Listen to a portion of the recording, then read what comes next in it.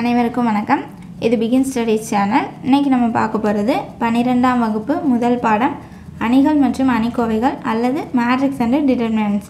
இதில் உள்ள எடுத்துக்காட்டு 1.33 அல்லது எக்ஸாம்பிள் 1.33. இந்த சம தான் நம்ம இந்த வீடியோவில் பார்க்க போகிறோம். கணக்கில் என்ன கொடுத்துருக்காங்கன்னு பார்த்துடலாம். இந்த இருக்குது எடுத்துக்காட்டு 1.33. இங்கே பாருங்கள், 3 சமன்பாடு கொடுத்துருக்காங்க. என்ற நேரிய சமன்பாடுகளின் தொகுப்பின் தீர்வுகள் ஒரு சாராமாறி குடும்பமாக இருப்பதற்கு ஏபி மற்றும் சியில் உருவாகும் நிபந்தனையை காண்க. இதான் நம்மளுக்கு கணக்கு. என்ன கொடுத்துருக்காங்கன்னா, இந்த 3 நேரிய சமன்பாடுகளின் தொகுப்போட தீர்வு வந்துட்டு ஒரு சாராமாறி குடும்பமாக இருக்கணுமா, அது மாதிரி நம்ம நிபந்தனை கொண்டு வரணும். ஓகேவா? இந்த அருக்கு கொடுத்துருக்கிற 3 சமன்பாடு. ஓகேவா? இப்போ நம்ம மதிப்பிட வேண்டிய மாறிகளின் எண்ணிக்கை என்ன அப்படின்னு நம்ம ஃபஸ்ட்டு கண்டுபிடிக்கணும். அது என்ன அப்படின்னு பார்த்தீங்கன்னா XYZ தான். அப்போ வந்துட்டு நம்மளுக்கு எத்தனை இருக்குன்னா 3. ஓகேவா? அடுத்து நம்ம என்ன பார்க்குறோன்னா, தொகுப்போட அணி வடிவம் என்னன்னு பார்த்தீங்கன்னா AX = B. இப்போ இதில் A என்ன, X என்ன, B என்ன அப்படின்னு நம்ம ஃபஸ்ட்டு எழுதணும். A என்ன அப்படின்னு பார்த்தீங்கன்னா இந்த ஒவ்வொரு மாறி இருக்குது பார்த்தீங்களா, அதுக்கு முன்னாடி உள்ள கெழு தான். அப்போ ஃபஸ்ட்டு சமன்பாட்டிலேருந்து 1 1 1, ரெண்டாவது சமன்பாட்டிலேருந்து 1 2 3, மூணாவது சமன்பாட்டிலேருந்து 3 5 7. ஓகேவா? இதுதான் வந்துட்டு ஏ. எக்ஸுங்கிறது என்னதுன்னு பார்த்தீங்கன்னா அந்த மாறிகள் தான். என்னென்னு பார்த்தீங்கன்னா XYZ. அடுத்து பிங்கிறது என்னதுன்னா இந்த 3 சமன்பாட்டில் ஈக்குவலுக்கு இந்த சைடு இருக்கிறது தான். என்னென்னு பாருங்கள், ABC. ஓகேவா?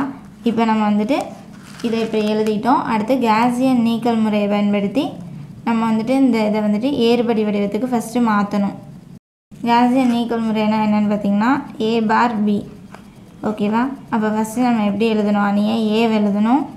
1 1 1 1 2 3 3 5 7. அடுத்து பார் போட்டு B எழுதணும், ABC. இப்போ அடுத்து நம்ம என்ன பண்ணால் இதை வந்துட்டு ஏறுபடி வடிவத்துக்கு மாற்றணும். ஓகேவா? அப்போ நம்ம என்ன பண்ணுறோம், இங்கே 1 இருக்குது, இங்கே 1 இருக்குது. இதுலேருந்து இதை கழிச்சோன்னா இங்கே 0 ஆயிரும். அதே மாதிரி இதை வந்துட்டு 3ஆல் பெருக்கி இதுலேருந்து கழிச்சோன்னா இங்கே வந்துட்டு நம்மளுக்கு 0 ஆயிரும். இதை தான் நம்ம பண்ண போகிறோம். அப்போ என்னென்னு பாருங்கள், R2வை அப்படியே வச்சுக்கிறோம், R1 அதுலேருந்து கழிக்கிறோம். ஓகேவா? அடுத்து R3 என்ன பண்ண போகிறோம்னு பாருங்கள், R3 அப்படியே வச்சுக்கிறோம், R1 3ஆல் பெருக்கி கழிக்கிறோம். ஓகேவா? இதை தான் நம்ம ஃபஸ்ட்டு பண்ண போகிறோம். அப்போ R1 நம்ம எதுவும் பண்ணலை, அதை அப்படியே எழுதிக்கிறோம், 1 1 1 A. ஓகேவா? இப்போ R2 என்னன்னு பாருங்கள், அதை எழுதுகிறோம், 1 2 3 B. அடுத்து R1 எழுதணும், 1 1 1 A. இதை வந்துட்டு இப்போ நம்ம கழிக்கணும். ஓகேவா? அப்போ எல்லாத்துக்கும் மைனஸ் போடுறோம். 1லேருந்து 1 கழிச்சோன்னா 0, 2லேருந்து 1 கழிச்சோன்னா 1, 3லேருந்து 1 கழிச்சோன்னா 2, B - A. அதை வந்து நம்ம அப்படியே எழுதிக்கிறோம். ஓகேவா? இப்போ இதுதான் நம்மளுக்கு வந்துட்டு R2. அதை வந்து எழுதிக்கிறோம் 0 1 2 B - A. ஓகேவா? அடுத்து நம்ம R3 கண்டுபிடிக்கணும். R3 என்னவோ அதை நம்ம எழுதிக்கிறோம், 3 5 7 C. அடுத்து R1 3ஆல் பெருக்கி எழுதணும், 1 3 3 1 3 3 1 3 3. ஏவை 3ஆல் பெருக்கணும்னா 3A. ஓகேவா? இதை வந்து நம்ம என்ன பண்ணணும், கழிக்கணும்.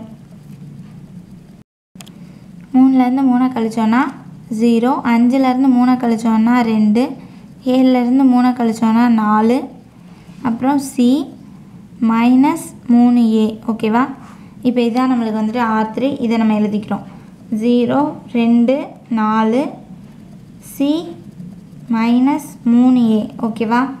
இப்போ பாருங்கள், அடுத்து நம்ம இந்த 2ங்கிறத வந்து நம்ம 0ன்னு கொண்டு வரணும். எப்படின்னு பார்த்தீங்கன்னா R2வை நம்ம இதை 2ஆல் பெருக்கினோன்னா 2ன்னு வரும், கழிச்சோன்னா 0 ஆயிரும். ஓகேவா? அப்போ R3 என்ன பண்ண போகிறோன்னா அப்படியே வச்சுக்கிட்டு R2வை 2ஆல் பெருக்கி இதுலேருந்து கழிக்க போகிறோம். ஓகேவா? இப்போ நம்ம R1ஐயும் R2வையும் அப்படியே எழுதிக்கிறோம், 1 1 1 A. அடுத்து 0 1 2 B - A. இப்போ R3யை நம்ம என்ன பண்ண போகிறோம், இங்கே பண்ணுவோம் சைடு. R3 எழுதிக்கிறோம், 0 2 4 C - 3A. ஓகேவா. அடுத்து R2-வை 2ஆல் பெருக்கி எழுதணும். 0 ஓரன் 2 2 2 4. B மைனஸ் ஏவை 2ஆல் பெருக்கணும்னா 2 × B மைனஸ் ஏ. ஓகேவா. இதை நம்ம என்ன பண்ணணும், கழிக்கணும் எல்லாத்தையும். அப்போ மைனஸ் போட்டுக்கிறோம். இப்போ கழிச்சோன்னா இது வந்து 0, 2லேருந்து 2 கழிச்சா 0, 4லேருந்து 4 கழிச்சா 0. இதை நம்ம எப்படி எழுதிக்கலான்னு பாருங்கள். C minus 3A minus 2 × B minus ஏ. ஓகேவா. இதான் நம்மளுக்கு R3 இங்கே எழுத போகிறோம். 0 0 0 C minus 3A minus 2 × B minus ஏ. இது ஃபுல்லாமே நம்மளுக்கு வந்துட்டு ஈக்குவாலிட்டிக்கு இந்த சைடு இருக்க டேர்ம் தான். ஓகேவா. இதை வந்து நம்ம சுருக்கி இங்கே எழுதுகிறோம். இப்போ பாருங்கள், 1 1 1 A 0 1 2 B minus A 0 0 0 C minus 3A. அப்புறம் பாருங்கள், இந்த மைனஸ் 2B மைனஸ் உள்ள போகும்போது ப்ளஸ் 2A. ஓகேவா. இதை நம்ம சுருக்கலாம். மைனஸ் 3A இங்கே ப்ளஸ் 2A கழிச்சோன்னா மைனஸ் ஏன்னு வரும். ஓகேவா. அப்போ நம்மளுக்கு A பார் B எப்படி வருதுன்னு பார்த்தீங்கன்னா, R1ல் என்ன இருக்குதுன்னு பார்த்தீங்கன்னா 1 1 1 A, R2ல் 0 1 2 B minus A, R3ல் 0 0 0 C minus 2B minus ஏ. ஓகேவா. இப்படி வந்திருக்கு. இப்போ நம்மளுக்கு என்ன கண்டுபிடிக்கணும்னா, இந்த தீர்வுகள் வந்துட்டு ஒரு சாராமாரி குடும்ப தீர்வுகளாக இருக்கிறதுக்குரிய நிபந்தனை கண்டுபிடிக்கணும். இப்போ ஒரு சாராமாரி குடும்ப தீர்வாக இருக்கணும்னா நம்மளுக்கு ரோ ஆஃப் ஏ பார் பியும் ரோ ஆஃப் ஏவும் ஈக்குவலாக இருக்கணும். அதோட எதுக்குன்னா 2க்கு ஈக்குவலாக இருக்கணும். அப்போ என்ன அர்த்தம்னு பார்த்தீங்கன்னா, 2ங்கிறது எதை குறிக்குதுன்னா இந்த அணியில் உள்ள அப்பூச்சை நிறைய குறிக்குது. 2 அப்பூச்சை நிறை தான் இருக்கணும். அப்போ 2 தான் இருக்கணும். இந்த நிறை வந்துட்டு பூஜ்ஜிய நிறையாக இருக்கணும். அப்போ என்ன அர்த்தம்னு பார்த்திங்கன்னா, இந்த இடம் நம்மளுக்கு வந்துட்டு 0வாக இருக்கணும். அப்போ என்னன்னு பாருங்கள், C மைனஸ் 2B மைனஸ் ஏ வந்துட்டு 0வாக இருக்கணும். இது 0வாக இருந்தால் தானே நம்மளுக்கு 2 அப்பூச்சை நிறை இருக்கும். அப்போ தான் நம்மளுக்கு வந்துட்டு ரோ ஆஃப் ஏவும் ரோ ஆஃப் ஏ பார் பியும் ஈக்குவலாகவும் 2ன்னு கிடைக்கும். ஓகேவா. இதில் இருந்தால் நம்ம இந்த நிபந்தனையை கொண்டு வந்திருக்கோம். இதை வந்து நம்ம எப்படி எழுதலான்னு பாருங்கள். சியை மட்டும் நம்ம இங்கிட்டு வச்சுக்கிறோம். C ஈக்குவல் டு ஏ இங்கிட்டு போனால் ப்ளஸில் போகும். அப்போ ஏ ப்ளஸ் 2B இங்கிட்டு போனால் மைனஸ் 2B வந்து ப்ளஸில் தான் போகும். அப்போ ப்ளஸ் 2B. இதுதான் நம்மளுக்கு வந்துட்டு தேவையான நிபந்தனை. ஓகேவா. இதான் வந்துட்டு ஆன்சர். இந்த வீடியோ பிடிச்சிருந்தால் சப்ஸ்கிரைப் பண்ணுங்கள். ஏதாவது டவுட் இருந்தால் கமெண்ட் பண்ணுங்கள். தேங்க்யூ.